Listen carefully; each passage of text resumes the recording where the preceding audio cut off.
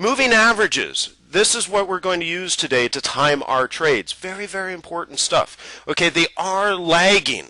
Okay, they're not going to tell you what's going to happen in the future. Okay, they're not a crystal ball, but they do tell you important information. They tell you what has happened.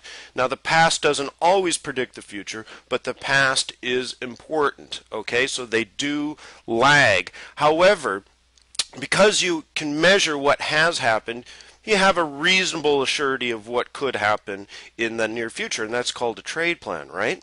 So what we're going to do is look at the moving averages, see how they described what has happened. We're going to be able to then differentiate the difference between price action and market action, which is really, really important. Okay? Again, we're going to differentiate between market action, the overall market forces, let's say, of the day, and then we're going to look at price action, which is what's happening in the moment. So they're looking at the same price and time data, but at two different points of view. And I'll show you, if you can line them up, you have a better chance of success. Now, before we go any farther, you're going to have to understand what my charts look like and what they mean, okay? What I look at, first of all, is speed of the market. That's the market action. I use 2155 EMAs. Remember, we're using moving averages, all right? I use 2155. You can use 2060. Honestly, it doesn't matter. Don't get hooked on looking for a magic formula, okay? I'm just using medium-term moving averages. I like 2155. Now, for price action, or what I call momentum, we look at the 5-8 EMA, and the 8 is an SMA, but again, you don't have to get too focused on that. It doesn't really matter. I'm using short-term moving averages. That's all that matters. They cross a lot because they're measuring things in the short term. For trend, I use 200 EMA. We're not going to talk about that today. For volatility, I use Bollinger Bands at 2 standard deviations. Again, we're not really going to talk about that today.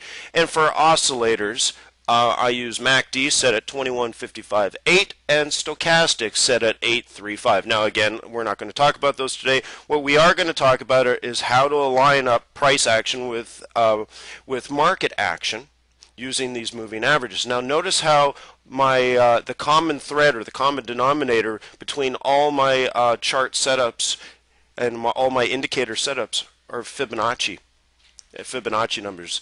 So there is some sort of divine harmony in here, but you can, again, just find what works for you, and that's, keep doing that. So let's talk about what these look like. Now, the first thing that we're going to look at is market action, okay? And the orange line and the blue line, all right? The orange line is a 21 EMA, and the blue line is a 55 EMA. Again, what this represents is market action. Now, because they're medium-term moving averages, let's say you're looking at a 15-minute chart. In fact, you are looking at a 15-minute chart. It looks like a pound-dollar 15-minute. They don't cross that often. They're medium-term. They're really slow, okay? Again, the 21 EMA is showing you a moving average of 21 candles, and the 55 EMA is a moving average of 55 candles. So you know what? On some days, you'll find that this may only cross once or twice. Okay, which is great. I use the 2155 if I'm swing trading. See, ideally you can get in near the top of the market, ride it all day, and then get out at the bottom of the market. Well, that's where, literally, if you're getting in at the top and out at the bottom, that's the market, right? That's what you're trading, the market. You don't need to be concerned with price in that situation. That you're trading the market. So that's how I measure market action. And now price action, remember, it's short term. I call it momentum, in the moment. What is price doing now? And for that I use the 5 EMA and 8 SMA, and you can see they cross a lot more, don't they? They cross a lot more all the time. They cross constantly, right? But that's what happens with price. Now if I back up again, here's here's a 2155 cross. Here's a 2155 cross. It doesn't happen very often, right? See, that's what's powerful about the market. It shows you direction if you use it right. Now, how many times have you seen, like, let's say the market falls, like in this example? Okay, the market falls. Let's say, somebody asks you, hey, so how did trading go? And you said, well, the dollar fell today.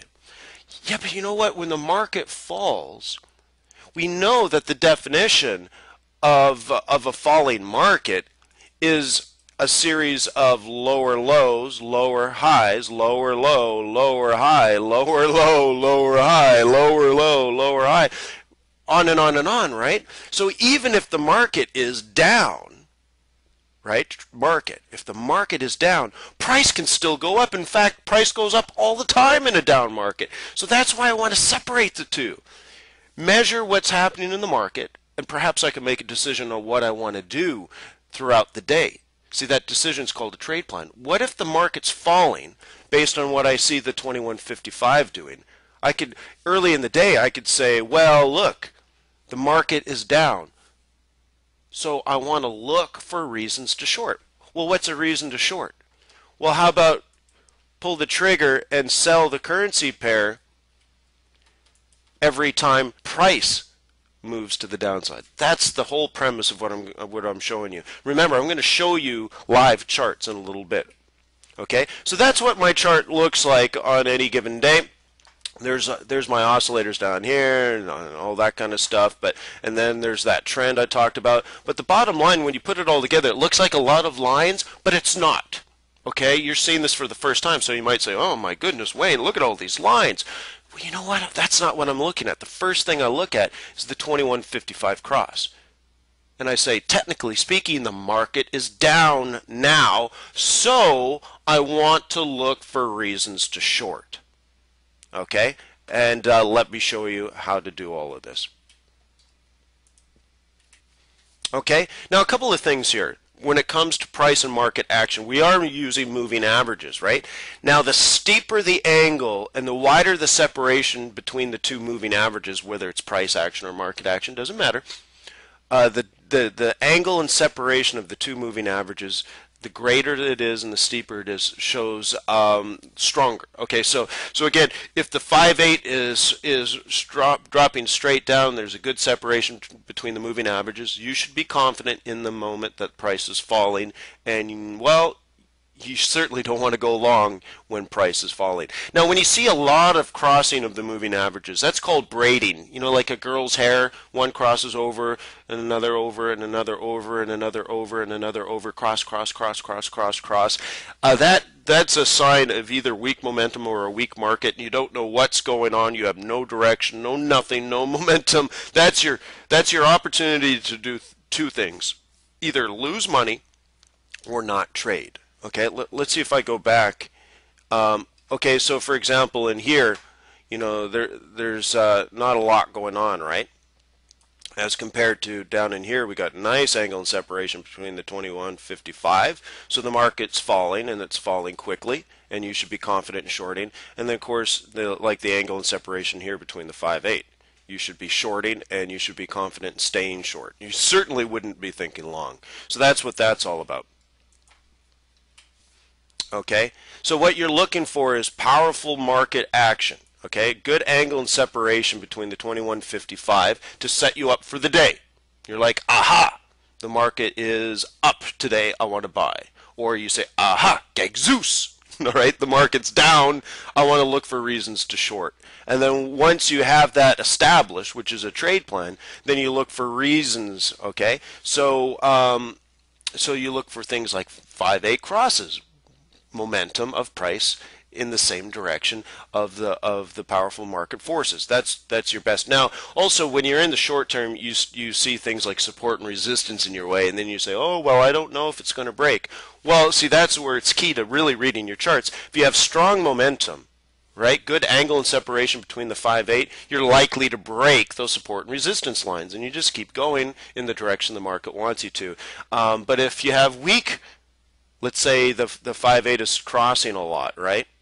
And you're up against support and you're losing angle and separation between the 2155. you know what? You're not going to break support. It's going to hold and possibly reverse. You should at least recognize that and adapt. Okay? Okay?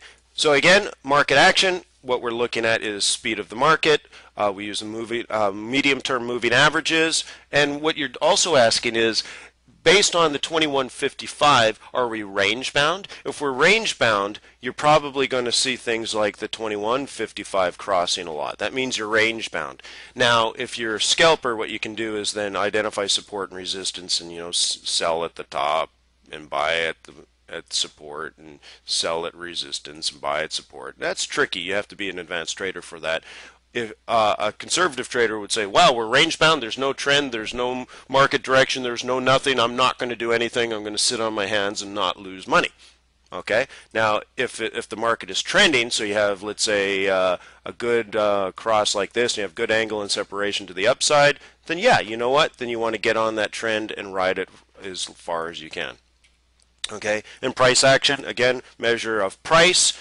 Short-term moving averages, I like the 5-8, you can use 3-5, 8-13, whatever. And then, of course, you're using this to understand, are we going to break out of a range? Are we going to break through support resistance? And, of course, we're using the 5-8 cross to get into the same direction as the 2155 cross. And what we're doing is aligning price action with market action for the best probability of success. Okay, you can trade against the market, but it's not as good as trading with the market.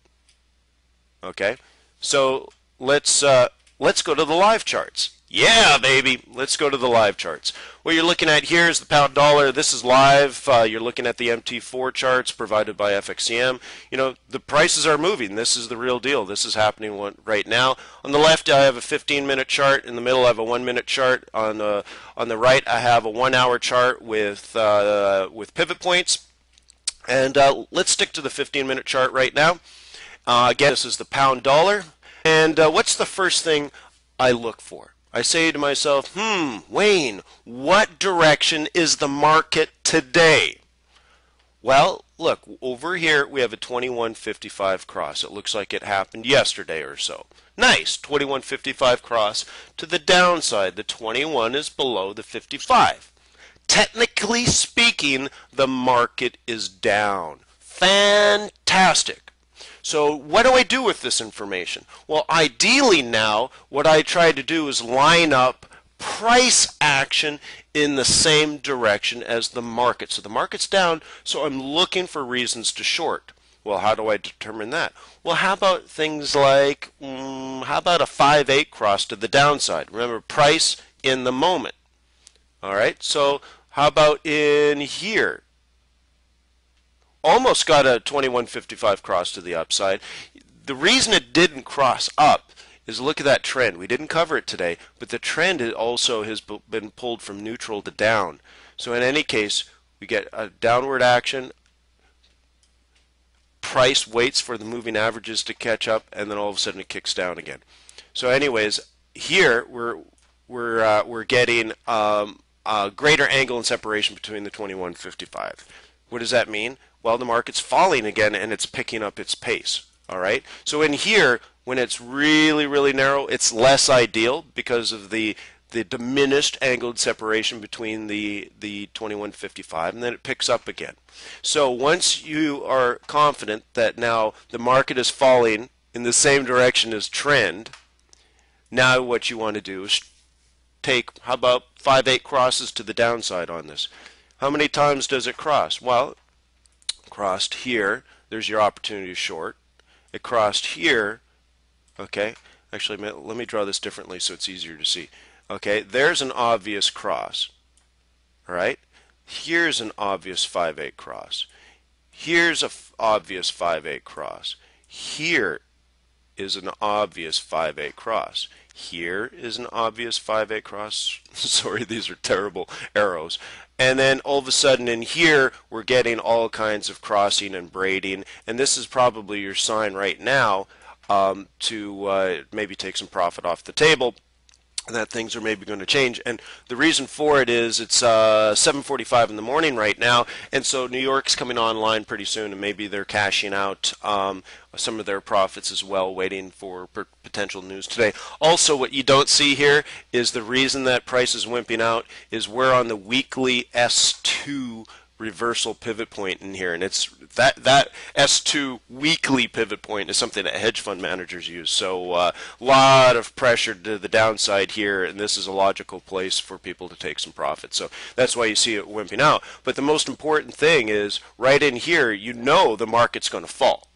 You know it. That's what it means, like great angle and separation. So whether you traded here, here, or here, let's say you got in this really late, okay? I mean, these are 15-minute candles. So let's say you're a half a day late getting in onto this.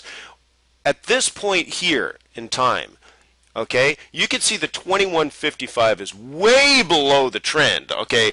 The market is falling, and it's falling quickly. Look at the angle and separation between the 2155. Are you nervous that they're going to cross up? They're not even remotely close to each other, and they haven't been for a half a day or so. There is good angle and great separation between the two market measuring moving averages. You're like, holy moly, this thing's falling. It's falling fast. I'm confident it's going to continue falling. I need opportunities to sell when price action is falling as well. Very simple. Test of the 21 and then a 5-8 cross to the downside. You could easily have shorted there. Okay. Down she falls. Maybe there's another opportunity to sell. Here's another opportunity to sell. These are just 5-8 crosses. Never once were you nervous about the 2155. In fact, it started falling faster and faster and faster. Greater angle and greater separation should make you even more confident of shorting. And then right here, guess what happens? For the first time in days, guess what? We didn't make a lower low. Take your profit off the table. Okay, so even if you're in late here, you're in around 169.5, and you're cashing out for profit at, let's say, 162.5. All right, not bad. From 69.5 to 61.5, and it only took one night. Hey, not too bad. Okay, and it all started with there. So there's the pound dollar for you. How about what do we want to do now? How about pound yen? People love trading that. See, the yen is strong right now and the dollar is strong right now, so that's why you're getting these big moves. And why am I picking on the dollar, the pound dollar and the pound yen? Well, like I said, the yen is strong right now and the USD is strong right now based on global money flow and all this kind of stuff, whatever. And the pound happens to be weak. So if you were trading in the last few days, you should have been short both these pairs. So anyways, look at this. It almost looks like the same chart, right? I kid you not. This is the pound yen 15-minute chart. It is a different chart. All right, 2155 cross there means technically the market is to the downside. It's falling. Price makes a new lower low, breaks out of its previous range, which is somewhere in here, comes back, retests support, old support, now becomes resistance, plus the moving averages move below the 200 EMA, which is the trend. And just like last time, right in here, the market begins to fall again, and angle and separation between the 2155 increases. So what are we trying to do now? Technically speaking, the market is falling. What's our goal? What's our trade plan? Short every time price action falls as well. So how do we know price actions to the downside? 5-8 cross, 5-8 cross, 5-8 cross, 5-8 cross, 5-8 cross. Which one do you want, right? And how do you know to get out? Look at this. Here's a new lower low. Here's a double bottom. Here's a triple bottom. What happened to the series of lower lows and lower highs and lower lows and lower highs and lower lows and lower highs that the 5-8 cross is giving us? And then all of a sudden we get down here and all of a sudden no lower lows. What's happening? It's wimping out. Why? Again, on the weekly pivot point chart, that's a support pivot, and that's where hedge fund managers are cashing out. And so New York's about to start. Maybe we'll have a new change in direction, or maybe this is going to make a new lower low once we get some new traders in. I don't know. But again, the start with the market, right? What direction is the market going? Once you have that established, once you have direction established in the market, then all you have to do is trade in that same direction using price action. So let me pull that PowerPoint presentation back up. There you go. So in summary, what we're looking for is steep angle and separation between the moving averages. Doesn't matter whether we're measuring price action or market action. The greater the angle and the greater the separation, the greater your confidence should be. Now, once again, braiding, lots of crosses, the 5/8 crossing, crossing, crossing, crossing, crossing, crossing. And you'll see that in between the markets, let's say at the close of the New York session, but before Asia opens, you'll get all this kind of braiding. That means there's no momentum whatsoever. You shouldn't be trading. And for higher probability, the takeaway from this presentation is what you're trying to do is establish market direction first and then line up with price action. It's not a guarantee to success. I want you to open up a demo account and practice these theories, the strategy on your demo account until you get comfortable measuring both the direction of price and momentum, the direction of market, and then lining up price momentum with it. But just logically speaking, price, just like water, wants to find the path of least resistance. So don't trade against the market, trade with the market.